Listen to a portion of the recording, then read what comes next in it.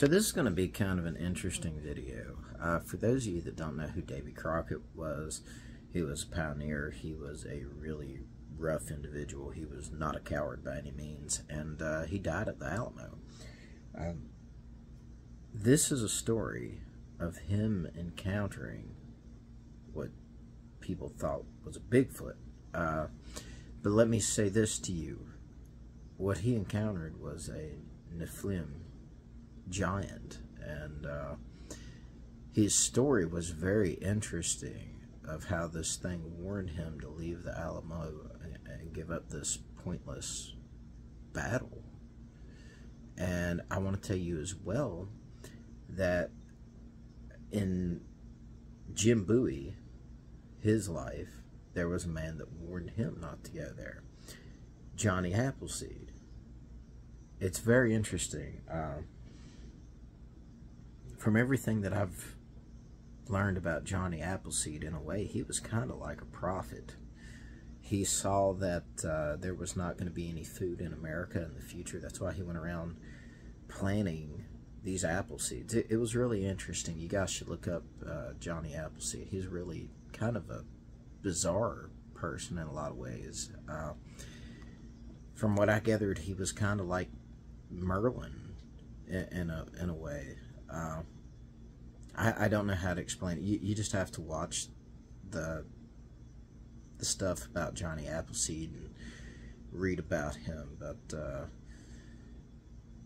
both of those men, Davey Crockett and Jim Bowie, were warned not to go to the Alamo. And they both died there. Interestingly enough, they hated each other. They'd met each other before, and they had gotten into a fight. But they died side by side, fighting for the country at the end of it all. Now, answer me this. Why would these people, why would this giant warn this man not to be there? Isn't that interference from the spiritual side? And if this is the case, the things that people call Bigfoot, do they really have some kind of supernatural ability? Just very, very interesting stories. I really wanted to share this with you guys. For me, it's always fascinating, the history behind these people from hundreds of years ago, and to find out the paranormal things that they went through. And even Daniel Boone, he had experienced fighting a Nephilim. His son was attacked by one. Picked him up over its head and then slammed him on the ground. Picked him up again, went to slam him again. And then on the third time, when he bent down, Daniel Boone shot it in the left eye. And he talked about he was scared to shoot it because it was holding his son. But what choice did he have? That, to me, is really interesting. But now with Daniel Boone's story, it got a little bit more bizarre. His son had shot the Nephilim in the chest, and they acted like it was a Bigfoot. But this thing spoke to them. It legitimately spoke to them and warned them off.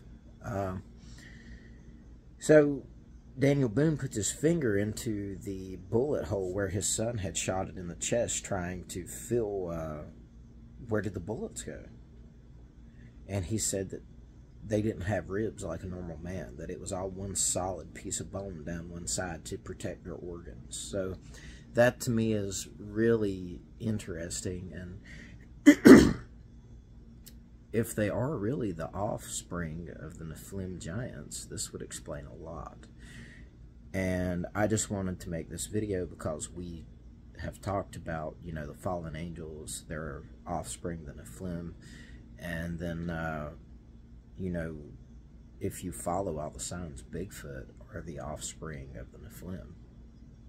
And that's really interesting to me, and I wanted to share these stories with you.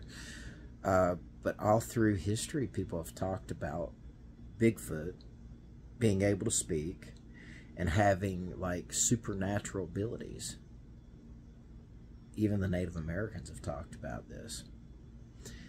And in the account of Daniel Boone dealing with this Bigfoot, this offspring of the Nephilim giant, he even talked about the Native Americans, saying that these things came from the sky.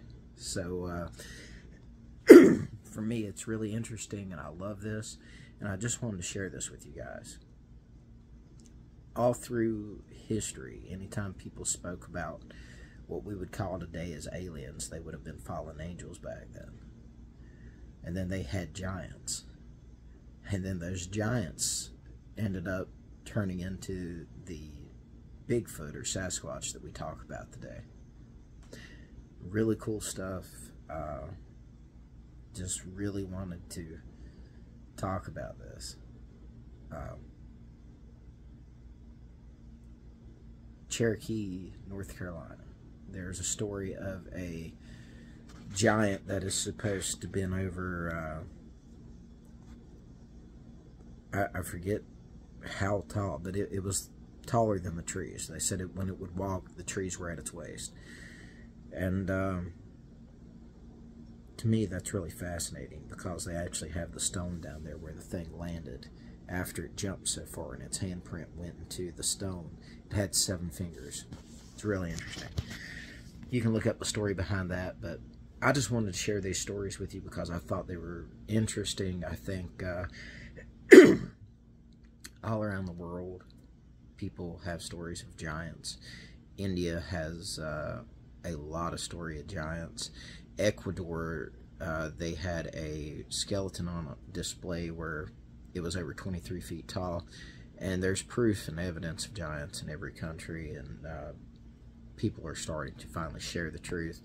And in the mounds out west, buried in the Native American mounds, there are giants over 10 feet tall. So we absolutely know that the Bible's real. We know that things are covered up constantly, and I just wanted to share this with you guys. I hope you enjoyed the stories, and as I find out more things like this, I'll share them with you.